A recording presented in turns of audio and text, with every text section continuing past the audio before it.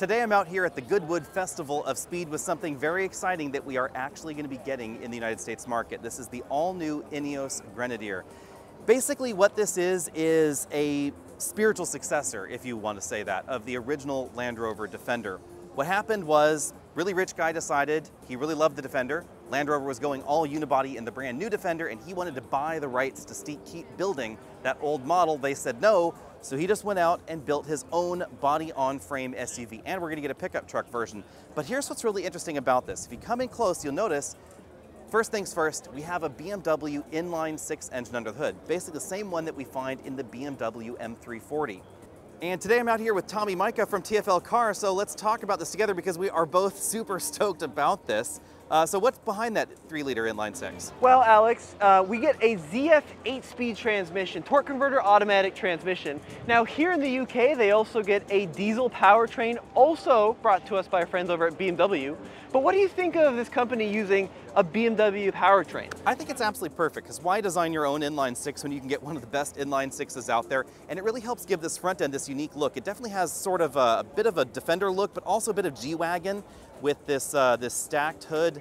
Yeah, go ahead and close it there so we can see what that looks like. This sort of V-shaped hood there. I really love that profile. Round headlights, very Jeep-esque there, I guess, if you will. Yeah, you got this very cool front end look. Big chunky bumper, and then underneath you find genuine skid plates with real recovery points, and then solid axles front and back. Alex, solid axles in 2023? Indeed, solid axles front and rear. And here's something worth noting for all those companies out there that say that European regulations don't let you have tow hooks or recovery hooks. That's how you do it right there under that bumper, so that way you don't kill pedestrians when you hit them up front.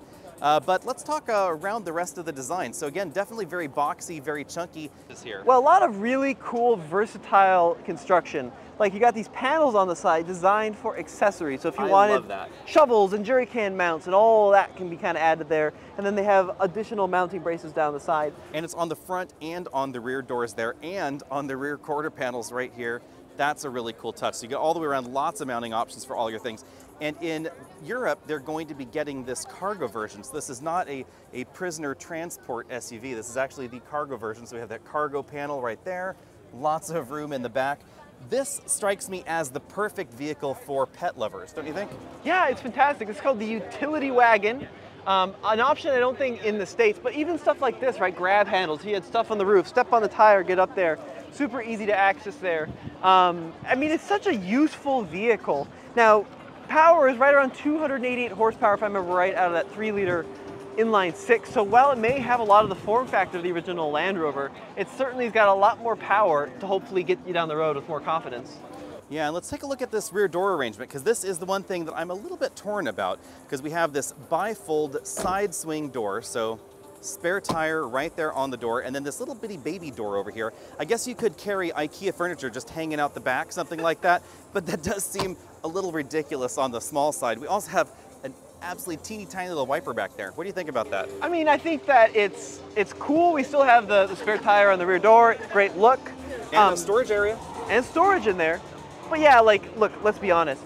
The opening is so narrow here, I even think like a couple grocery bags would be too really small. Really small. So you're gonna have to use the big door a lot. These taillight modules definitely seem cool to me. I don't know, I like that look. I like round lights for some reason on a car. Yeah, it's cool. Now, I want to bring your attention to this one, Alex, because this is the Trailmaster trim.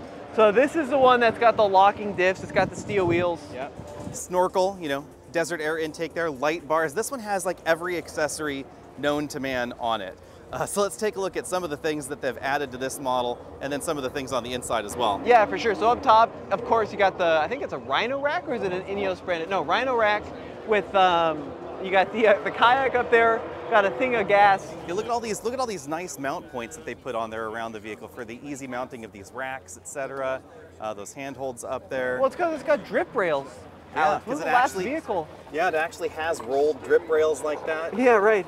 Got the ladder in the back, right? Oh, here's a good example of some of those accessories, the mount points, etc., that you can add to the side of the vehicle. Those are really great. You can pull those out. Ladder on the back here. We got a shelf that pops out of the back here. Of course, that's a really nice touch as well. Cargo dividers, cargo load floor attachments. We got retainers up there, so that way your stuff doesn't fly forward in the event of an accident. Everything's And this plastic, one, yeah. everything's plastic on the side, and this one has the spare tire, of course, up on the roof, because when you put 35s on your vehicle, you get a definite workout if you really need to change that spare.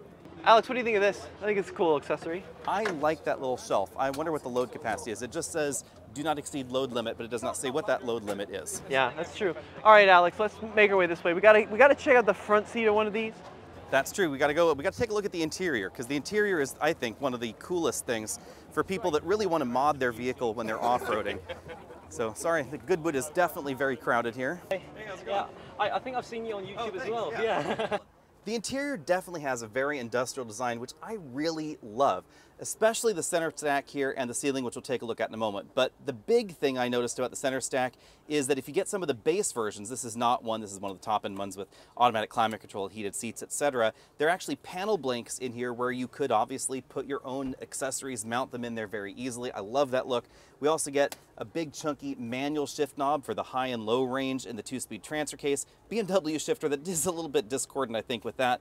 Big chunky controls for the central screen at the top of the dashboard, and that is the only screen that we're going to get in here. So it is a little bit on the minimalist side as far as screens, because if I grab the camera here from Tommy, thanks Tommy for hanging on to that for me. If I grab the camera and go over here to the driver's side, this is all warning lights, but I love the look of the steering wheel. This kind of reminds me of the Mini. What do you think? Do you think that gives you a bit of a Mini vibe with this center chunky section there, Tom? Yeah, a lot of that for sure. Yeah, really nice controls. I love the buttons. The airbag cover, I think that doesn't match quite as well as those, but look up here. This is totally cool. We get openable separate sunroofs for the driver and front passenger. And check out those chunky switches. Yeah, tons of addable components for the auxiliary switches.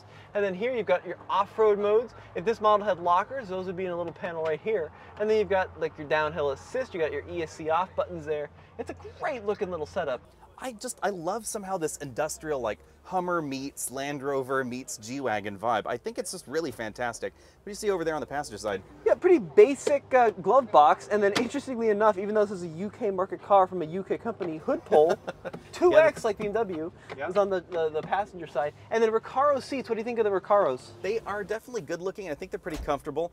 Door panel fitment seems pretty nice, and actual decent cup holders. I skipped over that, but pretty decent cup holders there. Not too much storage going on, because of course we have that big 2-speed transfer case and all that down there. It is lockable. That is kind of a nice touch there as well. I wonder what US people would use in that lockable storage. Be sure to comment below. I just don't know.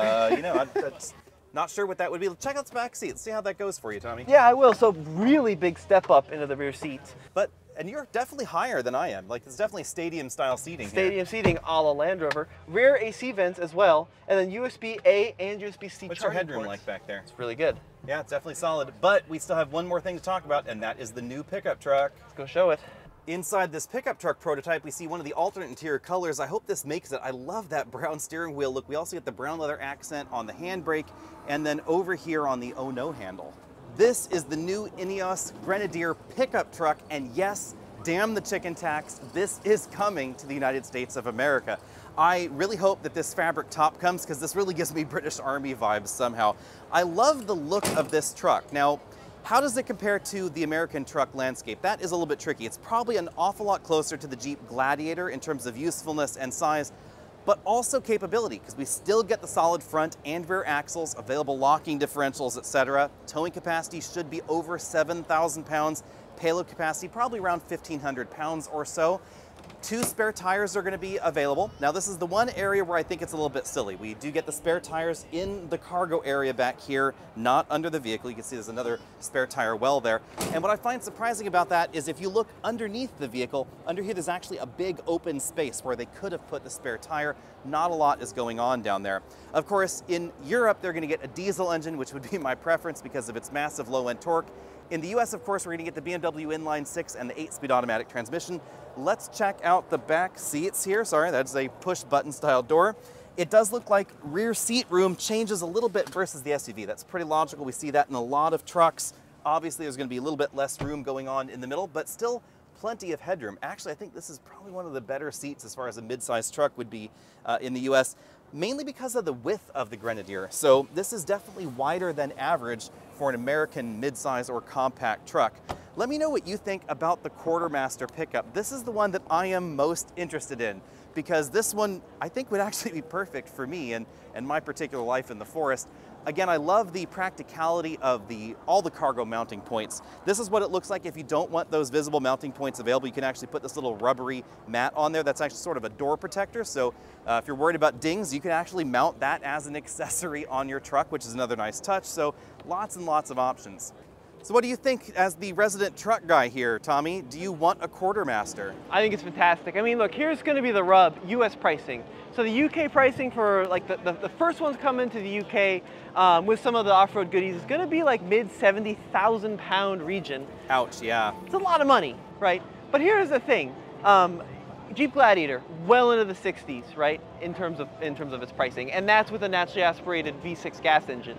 Some of the new Ranger Raptor stuff is going to be expensive, right? So everything now is expensive, and if you want a really unique look at a practical pickup that here in the UK tows upwards of 7,000 pounds, has like 700 kilograms, of payload, this could be a really attractive offering. Yeah, and until Mercedes brings us a G-Wagon pickup truck, this is honestly going to be the next best thing. I mean, just look at the front end of this. This is absolutely fantastic.